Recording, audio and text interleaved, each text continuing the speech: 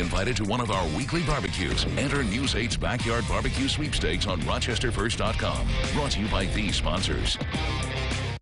You're watching News 8.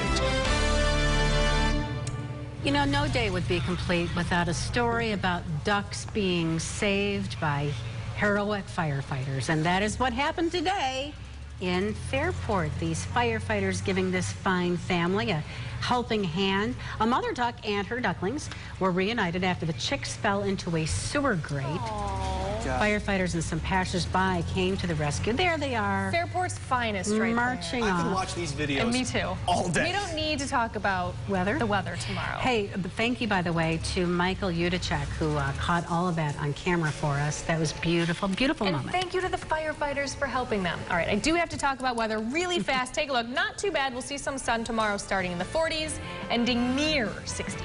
All right. Thanks for joining us, everyone.